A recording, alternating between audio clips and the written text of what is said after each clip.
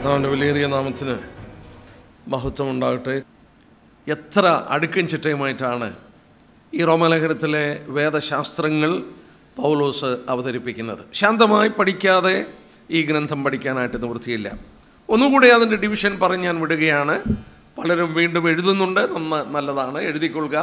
അല്ലെങ്കിൽ ഒന്നുകൂടെ അയവിറക്കുക, മനസ്സിലാക്കിയിട്ടുള്ളവർ ഒന്നുകൂടെ അയവിറക്കുക. ഒന്ന്, അത് പഠിക്കാൻ എളുപ്പമുണ്ട്. Sin, salvation, separation, സോവർട്ടി, service. S കൊണ്ട് ആരംഭിക്കുന്ന 5 വാക്ക് കാണാതെ പഠിച്ചാൽ മതി. സിൻ, സാൽവേഷൻ, സെപ്പറേഷൻ, സോവർട്ടി, സർവീസ് എല്ലാം എസ്സിൽ ആരംഭിക്കുന്നതാണ്. ആദ്യത്തെ 1 തൊട്ട് 3-20 വരെ നമ്മൾ പഠിച്ചത് സിൻ, പാപം എന്ന വിഷയം. പിന്നീട് 3-21 തൊട്ട് 5-11 വരെയുള്ള വാക്യങ്ങളിൽ അവിടെ സാൽവേഷൻ, രക്ഷ എന്നുള്ള വിഷയമാണ് പറയുന്നത്. 3, സെപ്പറേഷൻ, വേർപാട്, how to leave A Christian life, ഒരു ക്രിസ്ത്യ ജീവിതം എങ്ങനെ നയിക്കാം. 5-12 തൊട്ട് 8-39 വരെയുള്ള വാക്യം. 5-12 തൊട്ട് 8-39 വരെയുള്ള വാക്യം ബൈബിളിൽ തന്നെ ആ റോമാലേഖനത്തിൻ്റെ ആരംഭത്തിലോ മറ്റോ കുറിച്ചിട്ടാലും സൗകര്യമാണ്.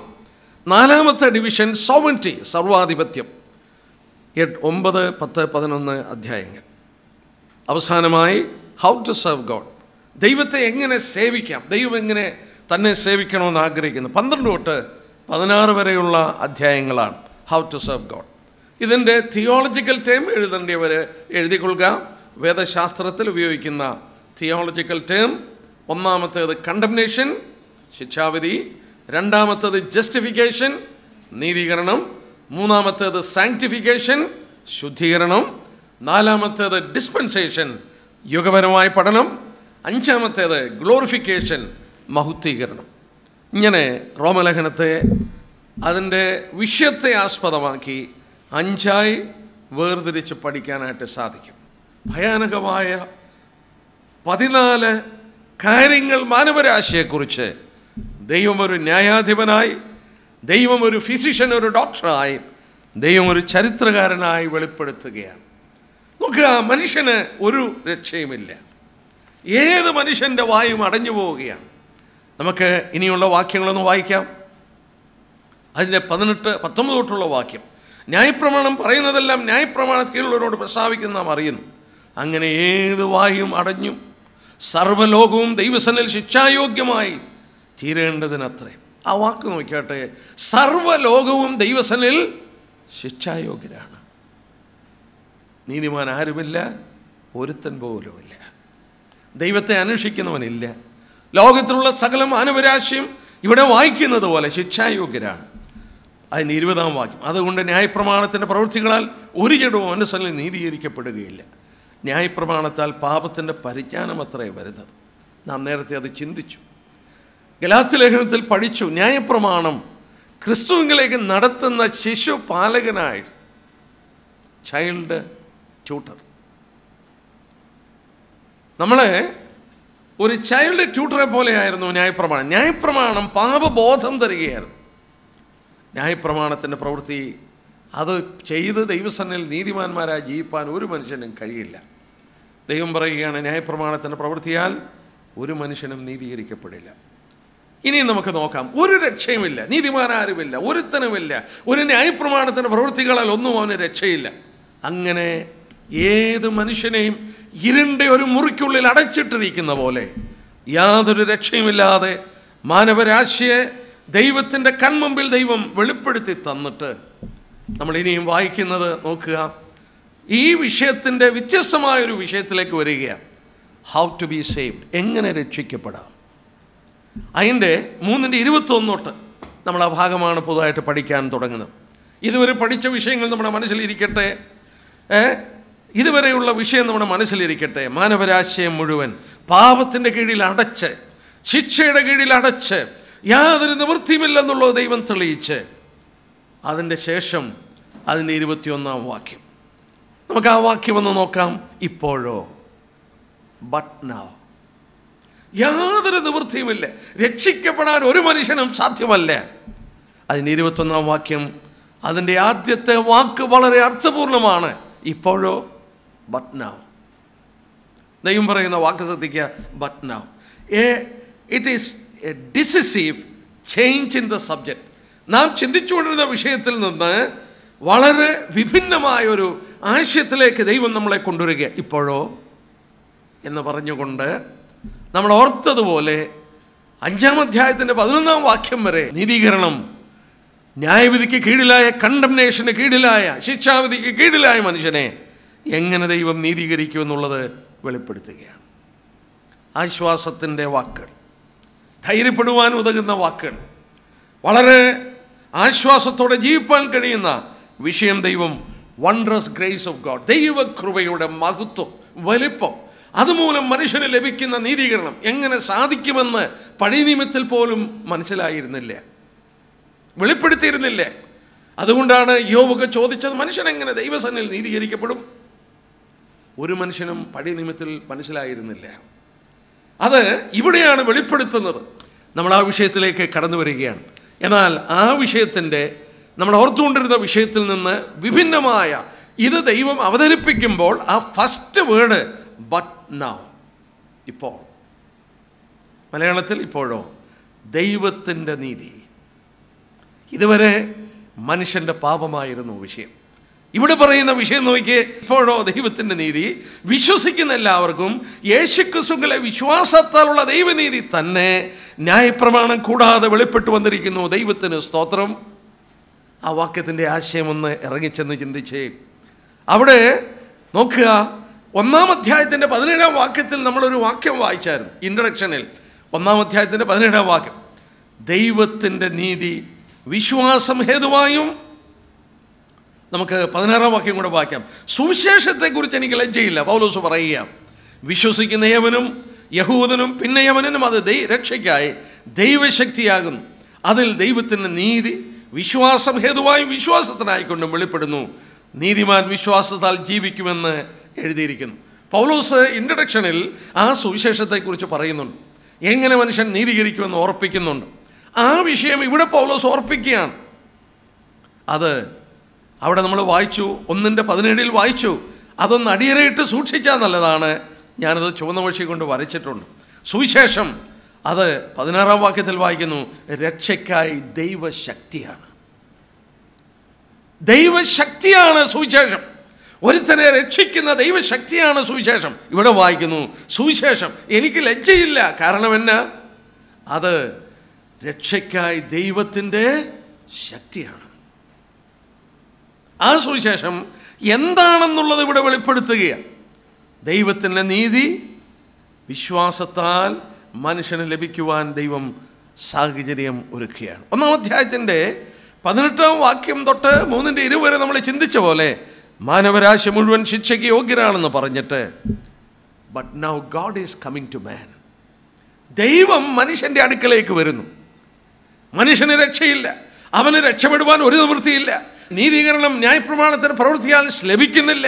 അവൻ എത്ര നന്നായി ജീവിച്ചാലും. നമുക്കറിയാം നിക്കോദിമോസ്, യോഹന്നാന്റെ സുവിശേഷം 3-ാം അധ്യായം, അവൻ പരീശന്മാരുടെ പ്രമാണിയാണ്. ഇംഗ്ലീഷിൽ വായിച്ചാൽ he was the teacher of Pharisees.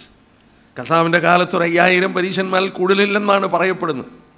അവർ ജീവിതം മുഴുവൻ ഒഴിഞ്ഞു വെച്ചിരിക്കുക ന്യായപ്രമാണം അനുസരിപ്പാൻ. അവർ കഴിക്കുന്ന ചീരയിലും അതൂരയിലും പോലും, അവർ കഴിക്കുന്ന സ്പൈസസിൽ പോലും ദശാംശം കൊടുത്തുകൊണ്ട് ദൈവത്തെ പ്രസാദിപ്പിക്കുവാൻ ജീവിതം ഒഴിഞ്ഞു വെച്ച മനുഷ്യരാണ് പരീശന്മാർ. അതുപോലെ ഭക്തന്മാരായിട്ടൊന്നും നമുക്ക് ജീവിപ്പാൻ കഴിയില്ല. അവരുടെ പ്രമാണിയായിരുന്നു നിക്കോദിമോസ്. ആ നിക്കോദിമോസും ശിക്ഷയ്ക്ക് യോഗ്യനായിരുന്നു. അവനോട് പറഞ്ഞു, നീ വീണ്ടും ജനിച്ചില്ലെങ്കിൽ സ്വർഗരാജ്യം കാണില്ല. നീതിമാൻ ആരുമില്ലേ, ഒരു രക്ഷയുമില്ല. എന്നാൽ ആ രക്ഷയില്ലാത്ത, യാതൊരു പ്രവൃത്തിയും കൊണ്ട് രക്ഷപ്പെടാത്ത മാനവരാശിക്ക് ഗോഡ് ഈസ് കമ്മിങ് ടു മാൻ. ദൈവം മനുഷ്യൻ്റെ അടുക്കലേക്ക് വരികയാണ്. നമ്മൾ ഓർക്കണം, മതങ്ങൾ മുഴുവൻ, ലോകത്തിലെ റിലീജിയൻ മുഴുവൻ ദൈവത്തിൻ്റെ അടുക്കലോട്ട് പോകുവാൻ ശ്രമിക്കുക. ഓരോ മാർഗങ്ങൾ പറഞ്ഞു തന്ന്, ഇത് ചെയ്താൽ ദൈവസന്നിധിയിൽ ചെല്ലും, മോക്ഷം കിട്ടും, ദൈവത്തിൽ ചെന്ന് ലയിക്കും, ഇങ്ങനെ ദൈവത്തിങ്കിലേക്കുള്ള മാർഗം അവർ പറയുമ്പോൾ വേദപുസ്തകം പഠിപ്പിക്കുന്നു, ദൈവം മനുഷ്യൻ്റെ അടുക്കലോട്ട് വരുന്നു. രക്ഷയില്ല എന്ന് കണ്ട മനുഷ്യനെ രക്ഷപ്പെടുത്തുവാൻ അവൻ്റെ അടുക്കലോട്ട് ദൈവം വരികയാണ്. ഇവിടെ വിഷയം അവതരിപ്പിക്കുമ്പോൾ നമ്മുടെ പാപത്തോടുള്ള ബന്ധത്തിൽ, സിൻസ് എന്ന് പറഞ്ഞാൽ നാം ചെയ്ത പാപങ്ങൾ, ഇംഗ്ലീഷിൽ വായിച്ചാൽ സിൻസ് എന്നും, സിൻ എന്ന് പറയുമ്പോൾ നമ്മളിൽ ഉൾക്കൊള്ളുന്ന പാപവുമാണ്. ഈ റോമാലേഖനത്തിൽ അത് വേർതിരിച്ച് പഠിക്കാൻ കഴിയും. 3-ാം അധ്യായത്തിൻ്റെ 21 തൊട്ട് 5-ന്റെ 21 വരെയുള്ള വാക്യം നമ്മൾ പഠിക്കുമ്പോൾ അവിടെ നാം ചെയ്ത പാപങ്ങളാണ് സിൻസ്. നമ്മളെങ്ങനെയാണ് രക്ഷിക്കപ്പെടുന്നത്? പാപങ്ങൾ ചെയ്തുവെന്ന് മനസ്സിലാക്കുമ്പോൾ. നമ്മളിൽ വസിക്കുന്ന പാപത്തെക്കുറിച്ചൊന്നും നമുക്കപ്പോൾ ബോധമില്ല. നമ്മൾ ഓർക്കണം, യാഗങ്ങൾ പഠിക്കുമ്പോൾ അവസാനം 2 യാഗമുണ്ട്. അത് സൗരഭ്യവാസനയായ യാഗമല്ല. അവസാനത്തെ 2 യാഗം പാപയാഗവും അകൃത്യയാഗവും. അത് പഠിച്ചപ്പോൾ നമ്മൾ ഓർത്തു. ഞാനൊന്നുകൂടെ ഓർപ്പിച്ചോട്ടെ. അതിൻ്റെ ഓർഡർ ഒന്ന് ചിന്തിച്ചാൽ, ദൈവം പറയുമ്പോൾ ഹോമയാഗം, ഭോജനയാഗം, സമാധാനയാഗം, പാപയാഗം, അകൃത്യയാഗം. ദൈവത്തിൻ്റെ ഓർഡർ അതിൻ്റെ മുകളിൽ നിന്നാണ്. ദൈവത്തിന് വേണ്ടി സമർപ്പിക്കപ്പെട്ട ദൈവത്തിൻ്റെ പുത്രൻ സമ്പൂർണ്ണമായ യാഗമായി ചേരുവാൻ എൻ്റെ ഇഷ്ടമല്ല, നിൻ്റെ ഇഷ്ടം. ആ ബേൺഡ് ഓഫറിങ്, ഹോമയാഗം. ദൈവം കാണുന്നത് ദൈവപുത്രൻ്റെ ആ സമർപ്പണം തൊട്ട് താഴോട്ട് കാണുമ്പോൾ ഒരു മനുഷ്യൻ ദൈവസനിൽ അടുത്തു വരുന്നത് താഴെയെന്നാണ്. ആദ്യം ട്രസ്പാസ് ഓഫറിങ്, അകൃത്യയാഗം. അവൻ പാപം ചെയ്തു, അയ്യോ ഞാൻ പാപം ചെയ്തു, എനിക്ക് എങ്ങനെ രക്ഷപ്പെടാം? അത് മനസ്സിലാക്കി രക്ഷിക്കപ്പെടുമ്പോഴാണ് എന്നിൽ എന്ന് വെച്ചാൽ എൻ്റെ ജഡത്തിൽ നന്മ വസിക്കുന്നില്ല, പാപം എന്നിൽ വസിക്കുന്നുവെന്ന് മനുഷ്യന് മനസ്സിലാകും. ഈ റോമാലേഖനം അത് രണ്ടും പഠിപ്പിക്കുന്നു. നമ്മൾ എഫെസ്യർ 2-ാം അധ്യായത്തിൻ്റെ 1-ാം വാക്യത്തിൽ വായിക്കുന്നു, അതിക്രമങ്ങളാലും പാപങ്ങളാലും മരിച്ചു. അതിക്രമവും പാപവും, ട്രസ്പാസ് ആൻഡ് സിൻ. ട്രസ്പാസ് എന്ന് പറയുമ്പോൾ നമുക്കറിയാവുന്നതിൻ്റെ തെറ്റാണെന്ന് മനസ്സിലായിട്ടും ലംഘിക്കുന്നതിൻ്റെ പേരാണ് ട്രസ്പാസ്. നമ്മൾ ചിലയിടത്തൊക്കെ വായിച്ചിട്ടുണ്ട്, ട്രസ്പാസേഴ്സ് വിൽ ബി പ്രോസിക്യൂട്ടഡ്. അതിക്രമിച്ച് കിടക്കുന്നവരെ അറസ്റ്റ് ചെയ്യും. നമ്മളൊക്കെ എന്താണ് മാനവരാശി? എന്താണ്? അവരെ അതിക്രമിച്ചു, പാപം ചെയ്തു. പൗലോസ് പറയുന്നുണ്ട്, ആ രക്ഷിക്കപ്പെട്ട ശേഷം പൗലോസ് പറയുന്നു, എന്നിലെന്ന് വെച്ചാൽ എൻ്റെ ജഡത്തിൽ നന്മ വസിക്കുന്നില്ല. നന്മ ചെയ്യുവാനുള്ള ആഗ്രഹം എനിക്കുണ്ട്, എന്നാൽ തിന്മയെന്ന് പറയുന്ന ഒരു പ്രമാണം എൻ്റെ ശരീരത്തിലുണ്ട്. നമ്മൾ പഠിക്കും അല്പം കൂടെ കഴിയുമ്പോൾ. ഇവിടെ 3-ാം അധ്യായത്തിൻ്റെ റോമാലേഖനം 3-ന്റെ 21 തൊട്ട് 5-ന്റെ 11 വരെയുള്ള വാക്യത്തിൽ നാം ചെയ്ത പാപത്തിൻ്റെ പരിഹാരം, രക്ഷയുള്ള ബന്ധത്തിൽ, നീതീകരണത്തോടുള്ള ബന്ധത്തിൽ, അത് മുഴുവൻ ദൈവം നമുക്ക് വേണ്ടി തുറന്നു കാണിക്കുകയാണ്. ഒരു പ്രവൃത്തിയും വേണ്ട പ്രിയപ്പെട്ടവരെ, നിങ്ങളൊന്നും പ്രവർത്തിക്കേണ്ട. 4-ാം അധ്യായത്തിൽ വരുമ്പോൾ അവിടെ ദാവീദിനെയും അബ്രഹാമിനെയും എടുത്ത് ഇലസ്ട്രേറ്റ് ചെയ്യുകയാണ്. അബ്രഹാം ഒന്നും ചെയ്തില്ല, നമ്മളത് പഠിക്കാൻ പോവുകയാണ്. അബ്രഹാം പരിച്ഛേദന പോലും ഏറ്റിട്ടില്ല, അവനൊന്നും ചെയ്തിട്ടില്ല, ദൈവത്തിൽ വിശ്വസിച്ചു, അത് നീതിയായി കണക്കിട്ടു. ദാവീദിനെ കുറിച്ച് എടുത്തു പറഞ്ഞു. യഹൂദൻ അഭിമാനിക്കുന്ന ഈ 2 വ്യക്തിത്വങ്ങളെ 4-ാം അധ്യായത്തിൽ ദൈവം എടുത്ത് ഇലസ്ട്രേറ്റ് ചെയ്യുകയാണ്. നിന്റെ പ്രവൃത്തി ഒന്നും വേണ്ട, ഞാൻ നിന്നെ നീതീകരിക്കുകയാണ്.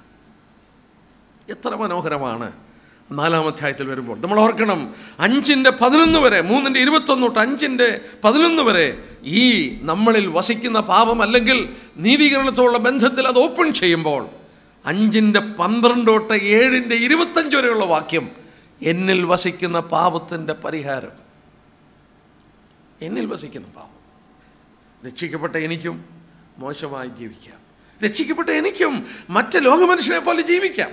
എന്നാൽ അങ്ങനെ ജീവിക്കാതിരിക്കാൻ പഠിപ്പിച്ചിരിക്കുന്നത് എത്രയോ വലിയ അർത്ഥം. 6-ാം അധ്യായത്തിലേക്ക് വരുമ്പോൾ, ഞാൻ ക്രിസ്തുവിനോട് കൂടെ മരിച്ചിരിക്കുന്നു, ഇനി ജീവിക്കുന്ന ഞാനല്ല, അത് എണ്ണും. അങ്ങനെ മരിച്ചവൻ പാപത്തിൽ നിന്ന് മോചനം പ്രാപിച്ചു. അങ്ങനെ മരിച്ചവൻ. എല്ലാ വിശ്വാസികളും അല്ല, ദൈവസന്നിധിയിൽ അത് ഫാക്റ്റാണ്, ദൈവത്തിൻ്റെ മുമ്പിൽ അത് ശരിയാണെങ്കിലും എല്ലാ വിശ്വാസികളും അങ്ങനെയല്ല.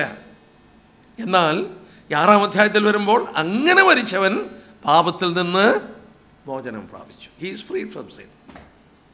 ഈ 2 വിഷയങ്ങൾ നമ്മൾ ഓർത്തതുപോലെ 3-ന്റെ 21 തൊട്ട് 7-ന്റെ 25 വരെ ഭാഗങ്ങളിൽ നമുക്ക് മനസ്സിലാക്കി തരികയാണ്. നമുക്ക് ആ വിഷയത്തിലേക്ക് നോക്കാം. ദൈവത്തിൻ്റെ അത്ഭുതകരമായ വാക്ക്, 21-ാം വാക്യം. എൻ്റെ സഹോദരന്മാരെ, ആ വാക്യത്തിൻ്റെ പശ്ചാത്തലം ഓർക്കണം.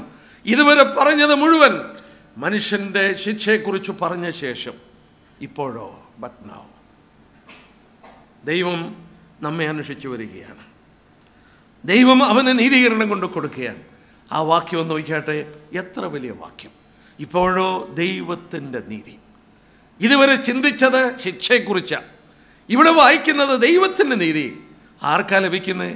വിശ്വസിക്കുന്ന എല്ലാവർക്കും യേശുക്രിസ്തുവിൻ്റെ വിശ്വാസത്താലുള്ള ദൈവനീതി തന്നെ. ദൈവത്തിന് സ്തോത്രം. അടുത്ത വാക്ക് നോക്കിയാട്ടെ, ന്യായപ്രമാണത്തിൻ്റെ പ്രവൃത്തി കൂടാതെ വെളിപ്പെട്ടു വന്നിരിക്കുന്നു. ഓ, നിങ്ങളുടെ പ്രവൃത്തി വേണ്ട, എൻ്റെ പ്രവൃത്തി വേണ്ട, ന്യായപ്രമാണത്തിൻ്റെ പ്രവൃത്തി വേണ്ട, ന്യായപ്രമാണത്തിൻ്റെ പ്രവൃത്തി കൂടാതെ വെളിപ്പെട്ടു വരുന്നു.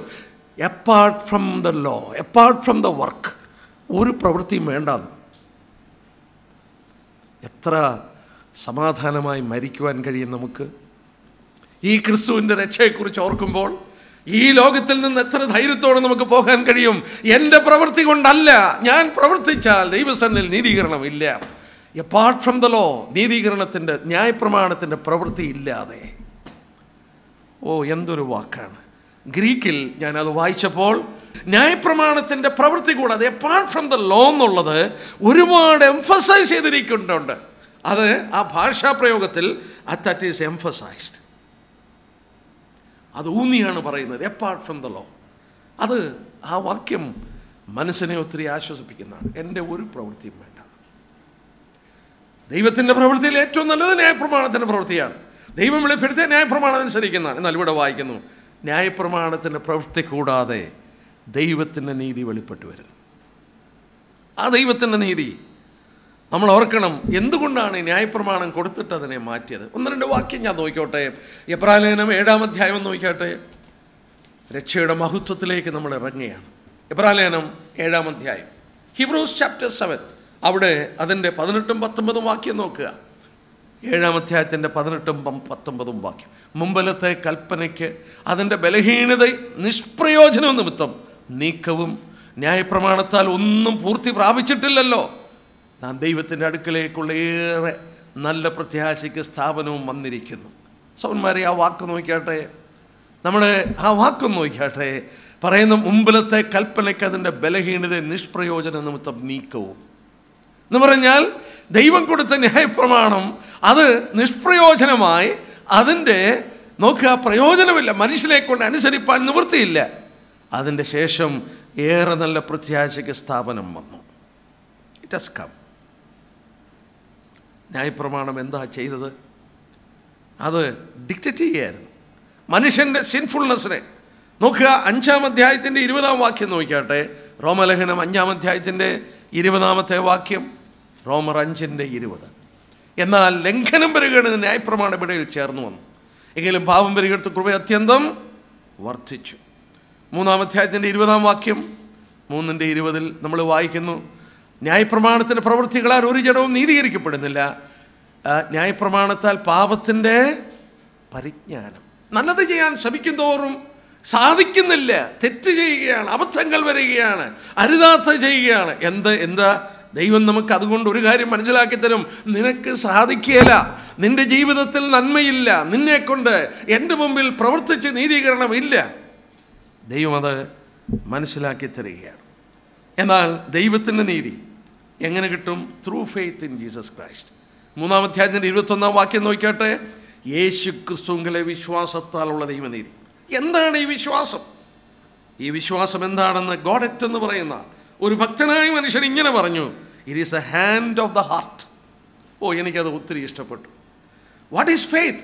Faith is A hand of the heart. വിശ്വാസം എന്ന് പറയുന്നത് ഹൃദയത്തിൻ്റെ കൈയാണ്. ഒത്തിരി ഇഷ്ടപ്പെട്ടു ആ പ്രയോഗം. ഗോഡറ്റ് എന്ന് പറയുന്ന ഭക്തനായ മനുഷ്യൻ രേഖപ്പെടുത്തിയിരിക്കുകയാണ്, faith is the hand of heart. ഹൃദയത്തിൻ്റെ കരമാണ് ഈ വിശ്വാസം എന്ന് പറഞ്ഞാൽ ദൈവം തന്നതിനെ കടന്ന് പിടിച്ചെടുക്കുവാൻ എനിക്ക് കഴിയുന്നത് വിശ്വാസത്താലാണ്.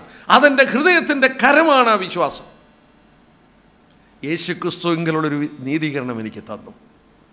ദൈവം വെച്ച് നീട്ടിയപ്പോൾ ആ നീട്ടിയത് എനിക്ക് എടുക്കുവാൻ കഴിഞ്ഞത് വിശ്വാസം എന്ന് പറയുന്നതിൻ്റെ കരം കൊണ്ടാണ്. നോക്കണം, it takes what God ബിസ്റ്റോസ് but ads nothing to that gift. ദൈവം ദാനമായി നൽകിയ ദൈവത്തിൻ്റെ ദാനം എനിക്ക് കവർന്നെടുക്കുവാൻ, പിടിച്ചെടുക്കുവാൻ ആ കരം കൊണ്ട് സാധിക്കുമ്പോൾ അതിലുപരിയായി ഒന്നും എനിക്ക് കവർന്നെടുക്കുവാൻ, പിടിച്ചെടുക്കുവാൻ ആ കരം കൊണ്ട് കഴിയില്ല. സോന്മാരെ, നമ്മളിവിടെ വായിച്ചതുപോലെ ക്രിസ്തുയേശുവിലെ വിശ്വാസത്താൽ ദൈവനീതി. യേശു ക്രിസ്തുവിൽ വിശ്വസിച്ചു, ദൈവത്തിൻ്റെ പുത്രനിൽ വിശ്വസിച്ചു എന്ന കാരണം ദൈവം തൻ്റെ നീതി നമുക്ക് തരുവാൻ ദൈവത്തിന് പ്രസാദം തോന്നി. 21-ാം വാക്യത്തിൽ അവിടെ അതിൻ്റെ 21-ാം വാക്യത്തിൻ്റെ അവസാനത്തിലുണ്ട്, ന്യായപ്രമാണം കൂടാതെ വെളിപ്പെട്ടു വരുന്നു. അവൻ്റെ പുത്രനിലൂടെ കാൽവറി ക്രൂശിൽ. നമ്മൾ ഓർക്കണം, പഴയ നിയമ കാലഘട്ടങ്ങളിൽ ഭക്തന്മാർ ചോദിച്ചു, എങ്ങനെ മനുഷ്യൻ നീതീകരിക്കപ്പെടും? നീതീകരിക്കപ്പെടുമെന്നുള്ളത് രേഖപ്പെടുത്തിയിട്ടുണ്ട്. പല വാക്യങ്ങളുണ്ട്. എങ്ങനെ സാധിക്കുമെന്നുള്ളത് അവർക്കറിഞ്ഞുകൂടായിരുന്നു. കാൽവറി ക്രൂശിൽ തൻ്റെ പുത്രനെ തകർത്തപ്പോൾ, നമുക്ക് വേണ്ടി രക്ഷ ഒരുക്കിയപ്പോൾ, നമ്മളിവിടെ വായിക്കുന്നത് പോലെ അത് വെളിപ്പെട്ടു വരികയായിരുന്നു. God revealed it. ദൈവത്തിൻ്റെ ആ വലിയ പദ്ധതി ക്രൂശിൽ തൻ്റെ പുത്രനെ ആദരിക്കാതെ തകർത്തപ്പോൾ ആ നീതീകരണത്തോടുള്ള ബന്ധത്തിൽ നമുക്കത് മനസ്സിലാക്കുവാൻ നമുക്കത് സാധിച്ചു. നമുക്ക് ഒരു വാക്യം വായിക്കാം. ഇയ്യോബിൻ്റെ പുസ്തകം 9-ാം അധ്യായത്തിൻ്റെ 2-ാം വാക്യം. ഇതോട് ചേർത്തത് വായിക്കുന്നത് നല്ലതാണ്. ഇയ്യോബിൻ്റെ പുസ്തകം നോക്കുക. ആ ഭക്തനായ മനുഷ്യൻ, ദൈവം സാക്ഷിച്ച മനുഷ്യൻ ചോദിക്കുന്ന ചോദ്യം, ആ ചോദ്യം മാനവരാശിയുടെ ഹൃദയത്തിൻ്റെ ചോദ്യമാണ്. ഇയ്യോബ് 9-ന്റെ 2-ാം വാക്യത്തിൻ്റെ അവസാനം, ദൈവസനിൽ മർത്യൻ നീതിമാനാകുന്നത് എങ്ങനെ? How is it possible? ദൈവസനിൽ മർത്യൻ നീതിമാനാകുന്നത് എങ്ങനെയാണ്? 10-ാം അധ്യായത്തിൻ്റെ 14-ാം വാക്യം നോക്കി. 10-ാം അധ്യായത്തിൻ്റെ 14-ാമത്തെ വാക്യം, 10-14, ഞാൻ പാപം ചെയ്താൽ നീ കണ്ടു വെക്കുന്നു, എൻ്റെ അകൃത്യം നീ ശിക്ഷിക്കാതെ വിടുക. ഞാൻ പാപം ചെയ്താൽ നീ കാണുന്നുണ്ട്. ഒരു മനുഷ്യൻ്റെ വഴികൾ ദൈവത്തിൻ്റെ മുമ്പിലുണ്ട്. അവൻ്റെ നടപ്പൊക്കെയും അവൻ തൂക്കി നോക്കുന്നുണ്ട്. ദൈവം കാണാത്തൊരു പ്രവൃത്തിയുമില്ല. അങ്ങനെ ദൈവം കാണാത്തൊരു പ്രവൃത്തിയുമില്ല. എൻ്റെ നടപ്പുകളെല്ലാം തൂക്കി നോക്കുന്നു ദൈവം. എങ്ങനെ ഞാൻ നീതീകരിക്കപ്പെടും? ഞാൻ എങ്ങനെ നീതീകരിക്കപ്പെടും? പഴയ നിയമേടുകളിൽ പരിശോധിച്ചാൽ അനേക വാക്യങ്ങൾ നമുക്ക് കാണാം. ദൈവം മനുഷ്യനെ നീതീകരിക്കുമെന്നുള്ളത് അനേക വാക്യങ്ങൾ നമ്മൾ കാണുന്നുണ്ട്. 22-ാം വാക്യം നോക്കിയാട്ടെ. റോമലേഖനം 3-ന്റെ ആ 22, അതിന് ന്യായപ്രമാണവും പ്രവാചകന്മാരും സാക്ഷ്യം പറയുന്നു. എന്ന് പറഞ്ഞാൽ ദൈവപുത്രനിലൂടെ നമ്മളെ നീതീകരിക്കുന്ന കാര്യത്തിന് പഴയ നിയമ ഏടുകൾ സാക്ഷ്യം പറയുന്നുണ്ട്. ന്യായപ്രമാണവും പ്രവാചകന്മാരും സാക്ഷ്യം പറയും. പഴയ നിയമ ഏടുകളെല്ലാം സാക്ഷ്യം പറയുന്നു. നമുക്കറിയാം, നമ്മൾ പഠിച്ചുകൊണ്ടിരുന്ന യാഗങ്ങൾ തന്നെ, ടൈപ്സുകൾ, പ്രവാചകന്മാരുടെ വാക്കുകൾ. നോക്കുക, സങ്കീർത്തനങ്ങളിൽ മാത്രം 21 പ്രാവശ്യം നിന്റെ നീതി, നിന്റെ നീതി എന്ന വാക്ക് ആവർത്തിച്ചിട്ടുണ്ട്. നിന്റെ നീതി. 71-ാം സങ്കീർത്തനത്തിൻ്റെ 2-ാം വാക്യം വേണേ നോക്കൂ. 21 പ്രാവശ്യം സങ്കീർത്തനങ്ങളിൽ മാത്രം രേഖപ്പെടുത്തിയിട്ടുണ്ട് ദൈവത്തിൻ്റെ നീതിയെക്കുറിച്ച്. സങ്കീർത്തനങ്ങൾ 71, അവിടെ ഇങ്ങനെയാണ് വായിക്കുന്നത്. 71 അതിൻ്റെ 2-ാം വാക്യം നോക്കിയാട്ടെ.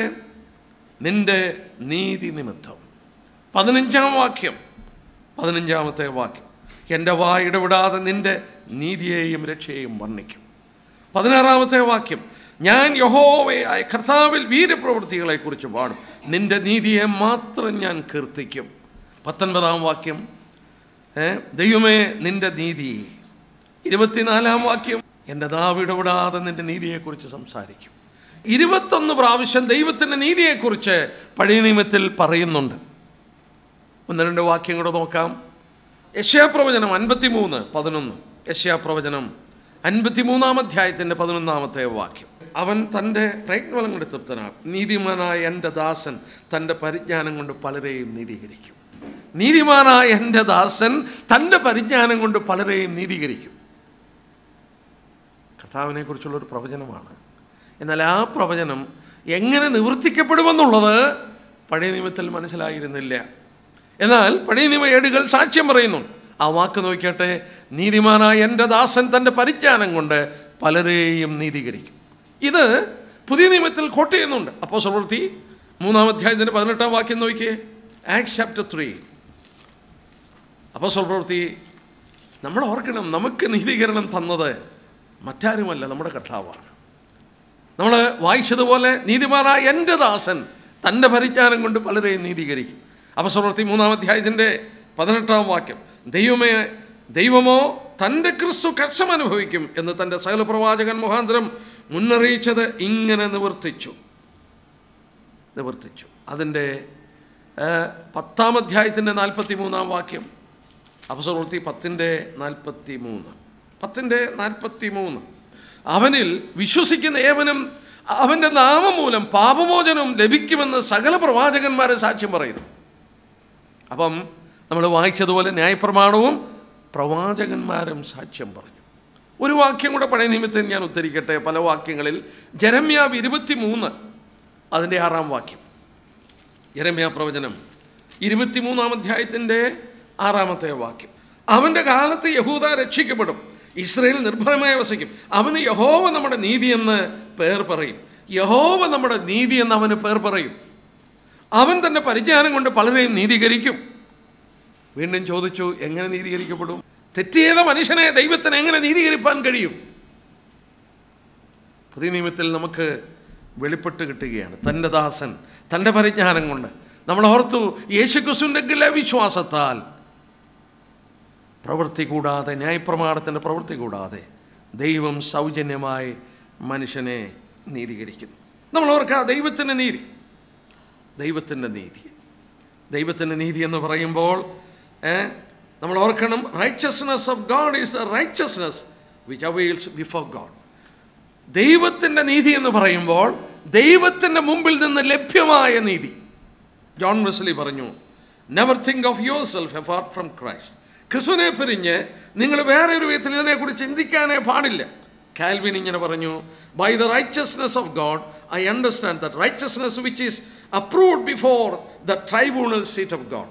ദൈവത്തിൻ്റെ ന്യായാസനത്തിൻ്റെ കോടതിയുടെ മുമ്പിൽ അംഗീകരിക്കപ്പെട്ട നീതിയാണ് ദൈവത്തിൻ്റെ നീതി.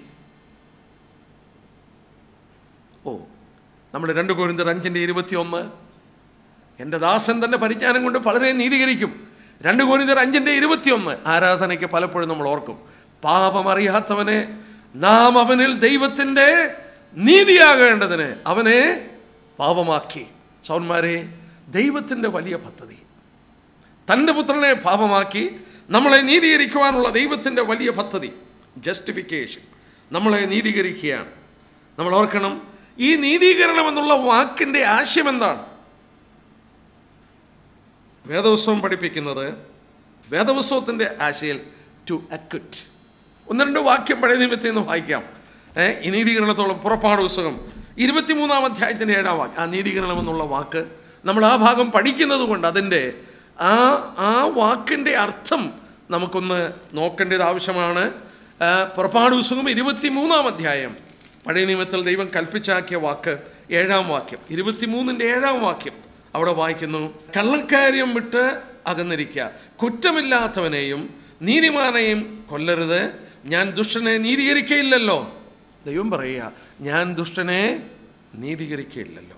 അപ്പം നമ്മോട്, യഹൂദനോട് പറഞ്ഞു, നിങ്ങൾ ന്യായം വിധിക്കുമ്പോൾ, മനുഷ്യനോട് കാര്യങ്ങൾ തീർക്കുമ്പോൾ നിങ്ങൾ ദുഷ്ടനെ നീതീകരിക്കരുത്, ഞാൻ നീതിമാനെ നീതീകരിക്കില്ലല്ലോ. ആവർത്തനം 25-ന്റെ 1-ാം വാക്യം നോക്കിയാട്ടെ. ആവർത്തനം 25-ന്റെ 1-ാം വാക്യം. ആവർത്തന പുസ്തകം 25-ാം അധ്യായത്തിൻ്റെ 1-ാം വാക്യം. മനുഷ്യർക്ക് തമ്മിൽ വ്യവഹാരമുണ്ടായിട്ട് അവർ ന്യായാസനത്തിങ്കൽ വരികയും അവരുടെ കാര്യം വിസ്തരിക്കുകയും ചെയ്യുമ്പോൾ നീതിമാനെ നീതീകരിക്കുകയും കുറ്റക്കാരനെ കുറ്റം വിധിക്കുകയും വേണം. അപ്പോൾ നമ്മൾ ഓർക്കണം, നീതീകരണം എന്ന് പറഞ്ഞാൽ അക്വിറ്റൽ, കുറ്റമില്ലെന്ന് പ്രഖ്യാപിക്കുന്നതിൻ്റെ പേരാണ് ഈ 2 ഭാഗത്ത് വായിച്ചപ്പോഴും ദൈവത്തിൻ്റെ മുന്നിൽ അതിൻ്റെ ആശയം. അപ്പോസ്തല പ്രവൃത്തി ഒന്ന് എടുത്താട്ടെ. പുതിയ നിയമത്തിൽ 13-ാം അധ്യായം. അപ്പോസ്തല പ്രവൃത്തി 13-ാം അധ്യായം 39. അവിടെ ഇങ്ങനെ വായിക്കുന്നു നമ്മൾ, മോശയുടെ ന്യായപ്രമാണത്താൽ നിങ്ങൾക്ക് നീതീകരണം വരുവാൻ കഴിയാത്ത സകലത്തിൽ നിന്നും വിശ്വസിക്കുന്നവനും ഇവനാൽ നീതീകരിക്കപ്പെടുന്നുവെന്ന് നിങ്ങൾ അറിഞ്ഞുകൊള്ളുവിൻ. ദൈവത്തിന് സ്തോത്രം. ആ വാക്യം ഒന്ന് നോക്കിയാട്ടെ. നീതീകരണം നമ്മൾ ഓർത്തു. നീതീകരണം എന്ന പഴയ നിയമത്തിൽ ദൈവം വെളിപ്പെടുത്തിയ ആശയം കുറ്റമില്ലാത്തവനെ ജസ്റ്റിഫൈ ചെയ്യുക. കുറ്റമില്ലാത്തവനെ, നമുക്ക് നീതീകരണം ഇല്ല, കാരണമെന്ന നാം കുറ്റം ചെയ്തു. ദുഷ്ടനെ ഞാൻ നീതീകരിക്കില്ല. ദൈവം നമ്മളെ നീതീകരിക്കുന്നത് എങ്ങനെയാണ്? അതിൻ്റെ അപ്പോസ്തല പ്രവൃത്തി 13-ന്റെ 39, മോശയുടെ ന്യായപ്രമാണത്താൽ നമ്മളതാ ചിന്തിച്ചത്. നിങ്ങൾക്ക് നീതീകരണം വരുവാൻ കഴിയാത്ത സകലത്തിൽ നിന്നും വിശ്വസിക്കുന്ന ഏവനും ഇവനാൽ നീതീകരിക്കപ്പെടുന്നുവെന്ന് നിങ്ങൾ അറിഞ്ഞുകൊള്ളുവേൻ. ലഭിക്കാത്ത, ഒരിക്കലും നീതീകരണം ലഭിക്കാത്ത നമുക്ക് ഇവിടെ വായിക്കുന്നു, ഇവനാൽ നീതീകരിക്കപ്പെടും. യേശുക്രിസ്തുവിൽ ദൈവ കോടതിയുടെ മുമ്പാകെ ക്രിസ്തുവിൽ വിശ്വസിച്ച ദൈവമക്കളെ, മാനവരാശിയെ, ഒരാശയുമില്ലാതെ കിടന്ന മനുഷ്യവർഗത്തിന് ദൈവത്തിൻ്റെ മുമ്പിൽ ഒരു ആശയമില്ലാതെ കിടന്നവർ വിശ്വാസത്തിൻ്റെ ഹൃദയത്തിൻ്റെ കരം കൊണ്ട് ദൈവപുത്രനിൽ വിശ്വസിച്ചു എന്ന കാരണത്താൽ ദൈവ കോടതിയുടെ മുമ്പിൽ നീതിമാന്മാരായി പ്രഖ്യാപിക്കുകയാണ്. കുറ്റമില്ലാത്തവരായി, അക്വിറ്റൽ. നമുക്കവിടെ മോചനം കിട്ടുകയാണ്. യേശുക്രിസ്തുവിലാണ് നമുക്കത് ലഭിക്കുന്നതെന്നുള്ളത് ഓർക്കുക. അതുകൊണ്ടാണ് പൗലോസിൻ്റെ ലേഖനങ്ങൾ ശ്രദ്ധിച്ചാൽ ക്രിസ്തുവിൽ നമ്മളായിരിക്കുന്നു. ക്രിസ്തുവിൽ ആ വാക്ക് പുതിയ നിയമത്തിൽ പൗലോസ് എടുത്തു പറയുന്നു. 1 കൊരിന്ത്യർ 1-ാം അധ്യായം, എനിക്ക് ഇഷ്ടമുള്ള ഒരു വാക്യമാണ്. 1 കൊരിന്ത്യർ 1-ാം അധ്യായത്തിൻ്റെ 30-ാം വാക്യം നോക്കിയാട്ടെ. ദൈവം നമുക്ക് ചെയ്ത പ്രവൃത്തി. 1 കൊരിന്ത്യർ 1-ാം അധ്യായത്തിൻ്റെ 30-ാം വാക്യം എനിക്ക് ഒത്തിരി ഇഷ്ടമുള്ളൊരു വാക്യം. നിങ്ങളോ അവനാൽ ക്രിസ്തുയേശുവിൽ ഇരിക്കുന്നു. Of God are in Christ. നിങ്ങൾ ക്രിസ്തുയേശുവിൽ ഇരിക്കുന്നു. Of God you are in Christ. ദൈവം നിങ്ങളെ ക്രിസ്തുയേശുവിലാക്കി. അതാണ്. എന്നിട്ട് വായിക്കുന്നതിന്, അവൻ നിങ്ങൾക്ക് ദൈവത്തിൽ നിന്ന് ജ്ഞാനവും നീതിയും ശുദ്ധീകരണവും വീണ്ടെടുപ്പുമായി. Of God you are in Christ. നിങ്ങൾ ക്രിസ്തുവിലായി തീർന്നു. നിങ്ങൾ ക്രിസ്തുവിലായി തീർന്നത് ആര് മൂലമാണ്? Because of God. നിങ്ങൾ ക്രിസ്തുവിലായി തീർന്നത് കൊണ്ട് അവൻ നിങ്ങൾക്ക് ദൈവത്തിൽ നിന്ന് ജ്ഞാനവും നീതിയും ശുദ്ധീകരണവും വീണ്ടെടുപ്പുമായി. നമ്മളെ ക്രിസ്തുവിലാക്കി തീർത്ത സ്വർഗത്തിലെ ദൈവം. 2 കൊരിന്ത്യർ 5:21, നാം അവനിൽ ദൈവത്തിൻ്റെ നീതിയാകേണ്ടതിന് അവനെ പാപമാക്കി. ഫിലിപ്പി ലേഖനം 3-ാം അധ്യായത്തിൻ്റെ 8-9 വാക്യം. പൗലോസ് ഒരു യഹൂദനായിരുന്നു, പരീശനായിരുന്നു, പരീശ പ്രമാണിയായിരുന്നു. പൗലോസ് പറഞ്ഞ വാക്ക് നോക്കിയാട്ടെ. ഫിലിപ്പി ലേഖനം 3:8-9 വാക്യം. എൻ്റെ കർത്താവായ യേശുക്രിസ്തുവിലുള്ള പരിജ്ഞാനത്തിൻ്റെ ശ്രേഷ്ഠത്വം ഞാനിപ്പോഴും എല്ലാം ഛേദമെന്നും ഞാൻ ക്രിസ്തുവിനെ നേടേണ്ടതിൻ്റെ ന്യായപ്രമാണത്തിൽ നിന്നുള്ള എൻ്റെ സ്വന്തം നീതി അല്ല, യേശുക്രിസ്തുവിനുള്ള വിശ്വാസം മൂലം ദൈവം വിശ്വസിക്കുന്നവർക്ക് നൽകുന്ന നീതി തന്നെ ലഭിച്ച് അവനിലിരിക്കേണ്ടതിന്. സ്തോത്രം. പൗലോസ് പറയുന്ന വാക്കിൻ്റെ ഗൗരവം നോക്കിയാട്ടെ. പൗലോസ് ഒരു പരീശനായിരുന്നു. ന്യായപ്രമാണത്തിലൂടെ പ്രവർത്തിച്ച് നീതീകരണത്തിന് വേണ്ടി ജീവിതം ഒഴിഞ്ഞുവെച്ച് പരീശനായി ജീവിച്ച പൗലോസ് പറയുന്ന വാക്കാണ് അതിൻ്റെ 9-ാം വാക്യം. ഞാൻ ക്രിസ്തുവിനെ നേടേണ്ടതിന് ന്യായപ്രമാണത്തിൽ നിന്നുള്ള എൻ്റെ സ്വന്തം നീതിയല്ല, ക്രിസ്തുവിലുള്ള വിശ്വാസം മൂലം ദൈവം വിശ്വസിക്കുന്നവർക്ക് നൽകുന്ന നീതി തന്നെ ലഭിച്ച് അവനിലിരിക്കുകയാണ്. ദൈവം വിശ്വസിക്കുന്നവർക്ക് നൽകുന്ന നീതി. റോമാലേഖനത്തിൽ നമ്മളതാ വായിച്ച്, വിശ്വാസത്താൽ നീതീകരിക്കപ്പെടുകയാണ്. വിശ്വസിക്കുന്നവർക്ക് ദൈവം നൽകുന്ന നീതി. അതെങ്ങനെയാണ് നൽകുന്നത്? എൻ്റെ സഹോദരന്മാരെ, അതെങ്ങനെ ലഭിക്കും? നമ്മൾ നോക്കുക. ഒന്നുകൂടെ വായിക്കാം. 21-ാം വാക്യം തൊട്ട്. ഇപ്പോഴോ ദൈവത്തിൻ്റെ നീതി വിശ്വസിക്കുന്ന എല്ലാവർക്കും യേശുക്രിസ്തു വിശ്വാസമുള്ള ദൈവനീതി തന്നെ ന്യായപ്രമാണം കൂടാതെ വെളിപ്പെട്ടു വരുന്നു. അതിന് ന്യായപ്രമാണവും പ്രവാചകന്മാരും സാക്ഷ്യം പറയുന്നു. ഒരു വ്യത്യാസമില്ല, എല്ലാവരും പാപം ചെയ്ത് ദൈവദേശമില്ലാത്തവരായി അവൻ്റെ കൃപയാൽ യേശുക്രിസ്തു വീണ്ടും മൂലം സൗജന്യമായി നീതീകരിക്കപ്പെടുന്നു. Freely. It is A gift. സൗജന്യമായി നീതീകരിക്കും. എന്നെ കേൾക്കുന്ന സഹോദരി സഹോദരന്മാരെ, ദൈവത്തിൻ്റെ മുന്നിൽ നീതീകരണം സൗജന്യമായി, ഫ്രീ. ആ ഫ്രീ എന്നുള്ള വാക്ക് ഒന്നുകൂടെ മനസ്സിലാക്കാനായിട്ട് ഒരു വാക്യം ഞാൻ വായിച്ചോട്ടെ. യോഹന്നാന്റെ സുവിശേഷം 15-ാം അധ്യായത്തിൻ്റെ 25-ാം വാക്യം. അത് ഈ ഫ്രീ എന്നുള്ള വാക്കാണ് അവിടെ മൂലഭാഷയിൽ വന്നിരിക്കുന്നത്. 15-ന്റെ 25-ാമത്തെ വാക്യം. അവിടെ ഇങ്ങനെയാണ് വായിക്കുന്നത്, അവർ വെറുതെ എന്നെ പകച്ചു എന്നവരുടെ ന്യായപ്രമാണത്തിൽ. വെറുതെ പകച്ചു, യാതൊരു കാരണവും ക്രിസ്തുവിനെ പകയ്ക്കാൻ തക്കവണ്ണമില്ല. അവനെ പകച്ചത് ഫ്രീലിയാണ്. യാതൊരു കാരണവുമില്ലാതെ അവനെ പകച്ചു. ഒരു കാരണവുമില്ല, ഫ്രീലി. അതേ വാക്കാണ് ഇവിടെ ഉപയോഗിച്ചിരിക്കുന്നത്. നമ്മളൊന്ന് ആലോചിച്ച് നോക്കിയേ. No basis. നമ്മളെ നീതീകരിപ്പാൻ ഒരു കാരണവുമില്ല, നീതികളെ കിട്ടുവാൻ എന്നിൽ ഒന്നുമില്ല. പക്ഷെ ഇവിടെ വായിക്കുന്നു സൗജന്യമായി, കൃപയാൽ. കാരീസ് എന്ന വാക്കാണ്, ഫ്രീലി.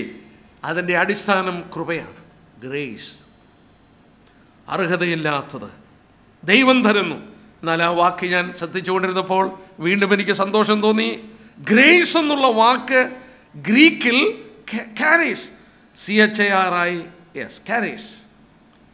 എന്നാൽ സന്തോഷം എന്നുള്ള വാക്ക് ഗ്രീക്കിൽ ഇതിൽ നിന്ന് ഉത്ഭവിച്ചാണ്, ഖര, CHARA, ഖര എന്ന് പറഞ്ഞാൽ, നമ്മളൊന്ന് ആലോചിച്ച് നോക്കിയേ, ആ കൃപ ലഭിച്ച് സൗജന്യമായി നീതീകരിച്ചവർക്കുള്ള ഒരനുഗ്രഹമാണ് എന്ത്? ആ സന്തോഷം.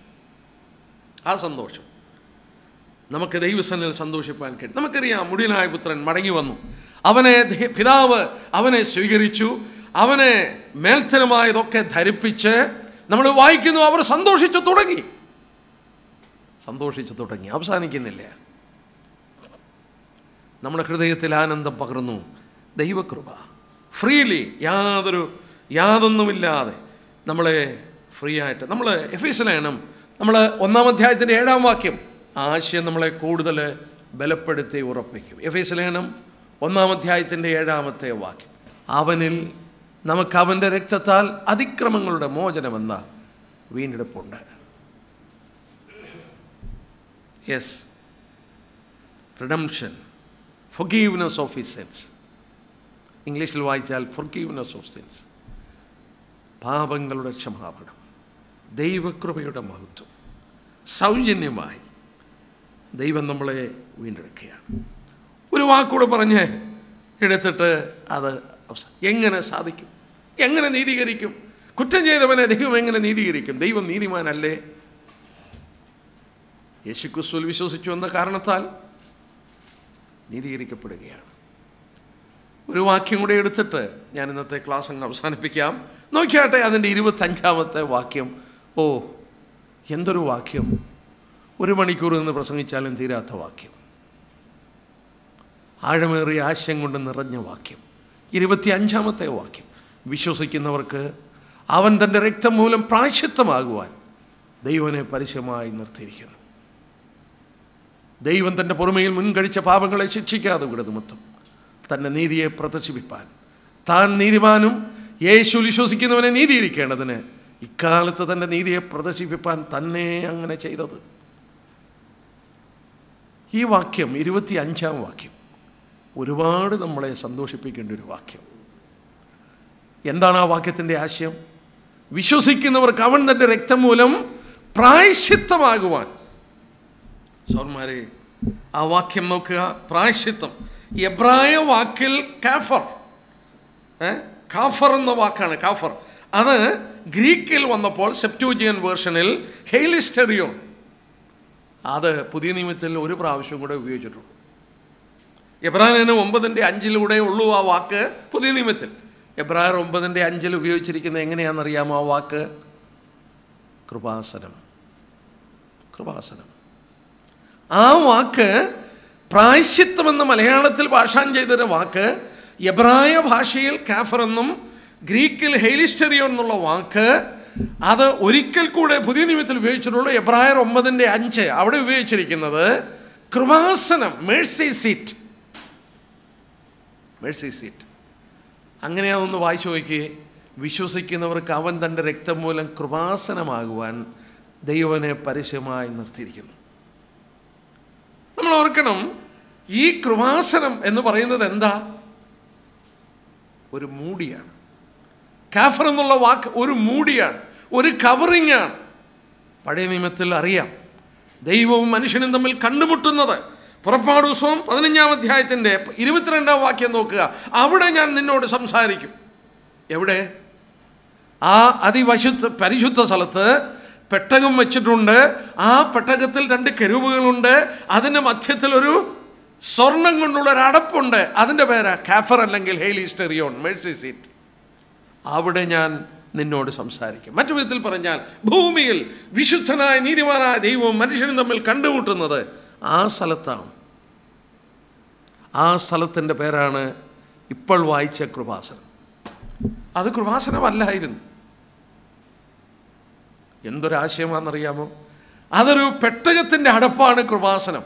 അതായത് ചതുരപ്പെട്ടി. നമ്മൾ സമാഗമന കൂടാരം പഠിച്ചപ്പോൾ അത് ചിന്തിച്ചു. എന്നാൽ ഞാൻ ഒന്നുകൂടെ പറഞ്ഞോട്ടെ. അതിൻ്റെ അകത്ത് 3 വസ്തുക്കൾ വെച്ചിരിക്കുക. ഒന്നാമത് ന്യായപ്രമാണം. മോശയ്ക്ക് ദൈവം എഴുതി കൊടുത്ത ന്യായപ്രമാണത്തിൻ്റെ കൽപ്പന. ആ കൽപ്പന ഇതിനകത്ത് വെച്ചിരിക്കുക. ആ കൽപ്പന ന്യായപ്രമാണമാണ്. മനുഷ്യൻ ലംഘിച്ചിരിക്കുക. മനുഷ്യൻ ശിക്ഷായോഗ്യനാണ്. 2, മന്നയിട്ട് വെച്ച പാത്രം. മന്നയിട്ട് വെച്ചിട്ടുണ്ട്. സ്വർണ്ണപാത്രമുണ്ട്. മനുഷ്യന് കൊടുത്തു സ്വർഗത്തിൽ നിന്ന് ദൈവം ആഹാരം. ഓ, എന്തൊരു പ്രൊവിഷൻ! ഏതാണ്ട് 4500 ടൺ മന്ന ഡെയിലി. അങ്ങനെയാണോ? അതെ. നിങ്ങൾക്കറിയാമോ, 20 ലക്ഷം ജനമുണ്ട്. ഒരിടങ്ങഴി മന്ന കഴിക്കണം. ഒരിടങ്ങഴി മന്ന ഒരു ദിവസം കഴിക്കണമെങ്കിൽ 20 ലക്ഷം ജനത്തിന് കണക്കാക്കിയിരിക്കുന്നു 9 ദശലക്ഷം റാത്തൽ മന്ന വേണം. അത് നമ്മുടെ തൂക്കത്തിന് 4500 ടൺ. ഒരു ദിവസം കഴിക്കാനേ 4500 ടൺ. ഒന്നുകൂടെ ഞാനൊന്ന് പറഞ്ഞോട്ടെ. ഈ 4500 ടൺ ഒരിടത്ത് എത്തിക്കുക എന്ന് പറഞ്ഞാൽ ഒന്ന് ആലോചിച്ച് നോക്കി, എത്ര ലോറി വേണം?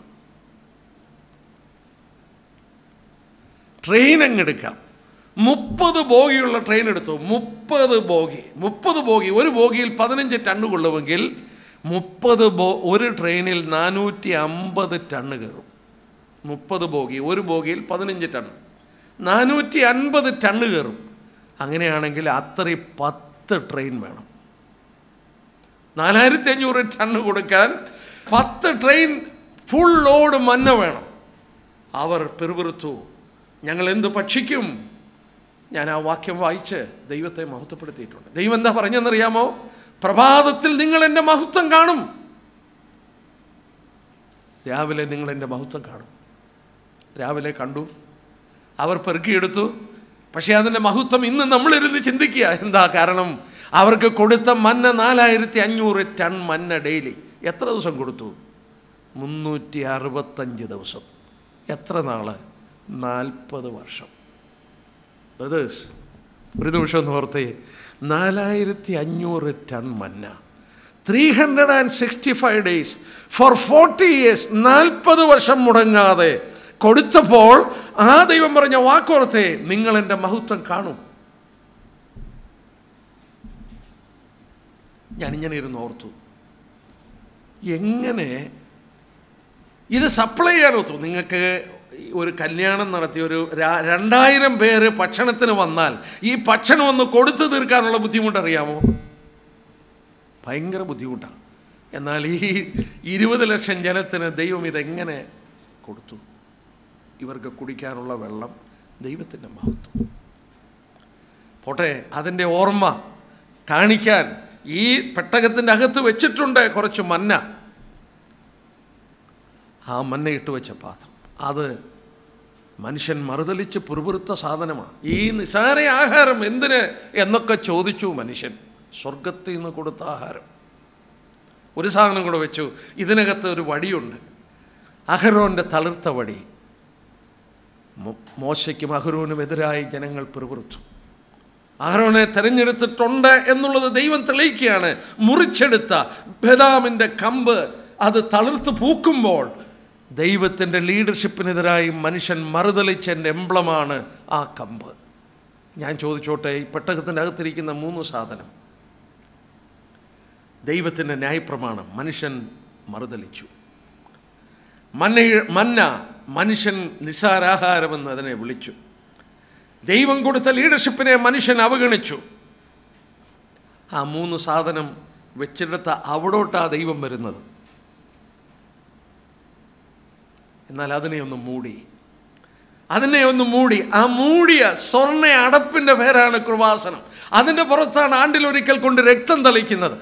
അവിടെ ദൈവം പ്രത്യക്ഷപ്പെടുമ്പോൾ അത് മുഴുവൻ മൂടി. ബ്രദേഴ്സ്, എൻ്റെയും നിങ്ങളുടെയും കൃപാസനമാണ് ക്രിസ്തു. ഈ വാക്യത്തിൻ്റെ അർത്ഥം നോക്കി, ആ വാക്യത്തിൻ്റെ അർത്ഥം നോക്കി. വിശ്വസിക്കുന്നവർക്ക് തൻ്റെ രക്തം മൂലം കൃപാസനമാകുവാൻ ദൈവനെ പരസ്യമായി നിർത്തി. നാം ഓർക്കണം, ഈ കൃപാസനം ഒരിക്കലും യഹൂദന് കാണുവാൻ കഴിഞ്ഞിരുന്നില്ല. അത് ഇരുട്ടിൽ, അത് മനുഷ്യനെ കാണാൻ നിവൃത്തിയില്ല. ശേഖന്ന ഗ്ലോറി മാത്രം പ്രകാശമുള്ള അതിവിശുദ്ധ സ്ഥലത്ത് അതൊരിക്കലും കാണുവാൻ അനുവദിച്ചിരുന്നില്ല. പക്ഷേ കാൽവറി ക്രൂശിൽ ദൈവത്തിൻ്റെ പുത്രൻ മാനവരാശിയുടെ പാപത്തിന് വേണ്ടി മരിക്കുമ്പോൾ ദൈവനെ പരസ്യമായി നിർത്തിയിരിക്കുക. നിങ്ങൾക്കൊരു കൃപാസനം, നിങ്ങളുടെ പാപത്തെ മറച്ചു തരുവാൻ. ഞാൻ ചോദിച്ചോട്ടെ, അവിടെ വായിക്കുന്നു, അവൻ്റെ രക്തം മൂലം. ആണ്ടിലൊരിക്കൽ മഹാപുരുതന രക്തം തളിച്ച് കൃപാസനത്തിന് മുകളിൽ രക്തം തളിക്കുമ്പോൾ ദൈവത്തിൻ്റെ നീതിക്ക് ഭംഗം വരാതെ ദൈവം മനുഷ്യനെ നീതീകരിപ്പാൻ സാധിക്കുന്നത് ആ തളിക്കപ്പെട്ട രക്തമാണ്. ഇവിടെ വായിക്കുന്നു, തൻ്റെ രക്തം മൂലം അവൻ കൃപാസനം, ന്യായാസനം കൃപാസനമായി. ഞാനിവിടെ നിർത്തുകയാണ്. ദൈവം വെച്ചാൽ തുടർന്ന് നമുക്ക് ആ ഭാഗം ചിന്തിക്കാം. എന്നാൽ ഇന്ന് രാത്രിയിലൊന്ന് ഓർത്താട്ടെ, എത്ര വലിയ രക്ഷ! യാതൊരു നിവൃത്തിയുമില്ലാതിരുന്ന മനുഷ്യന് സൗജന്യമായി തൻ്റെ പുത്രനിലൂടെ വിശ്വസിക്കുന്നവർക്ക് നീതീകരണം തരികയാണ്. നീതീകരിക്കുന്നത് ദൈവം, ശിക്ഷ വിധിക്കുന്നത് ന്യായാധിപൻ ദൈവമാണ്. ആ ന്യായാധിപൻ നമ്മളെ നീതീകരിച്ചിരിക്കുകയാണ്. നമ്മളെ ശിക്ഷ വിധിക്കുവാൻ ആർക്കും സാധ്യമല്ല. നമ്മുടെ രക്ഷ എത്ര മഹത്വം! നമ്മുടെ പ്രവൃത്തികളോ നമ്മുടെ വിശുദ്ധിയോ നമ്മുടെ കഴിവോ ഒന്നുമല്ല, നമുക്കതിനൊന്നും സാധ്യമല്ല. നിർമ്മലനായ വിശുദ്ധനായ ദൈവത്തിൻ്റെ കൺമുമ്പിൽ നമ്മുടെ ജീവിതത്തെ പരിശോധിക്കുമ്പോൾ എന്തെല്ലാം കുറവുകൾ, എത്തെല്ലാം കുറവുകൾ! ആർക്കും നീതീകരണമില്ല. എന്നാൽ തൻ്റെ പുത്രനിൽ വിശ്വസിച്ചു എന്ന കാരണത്താൽ നമ്മൾ ഓർത്തതുപോലെ വിശ്വാസത്തിൻ്റെ കരം കൊണ്ട്, ഹൃദയത്തിൻ്റെ കരം ആയ വിശ്വാസം കൊണ്ട് തൻ്റെ പുത്രനെ സ്പർശിക്കുമ്പോൾ, ആ രക്ഷ ദാനമായി നൽകിയ ഗിഫ്റ്റ് നമ്മൾ സ്വീകരിക്കുമ്പോൾ, സ്വർഗത്തിൽ ആ കോടതിയുടെ മുമ്പിൽ നമ്മളെ നീതിമാന്മാരായി പ്രഖ്യാപിക്കും.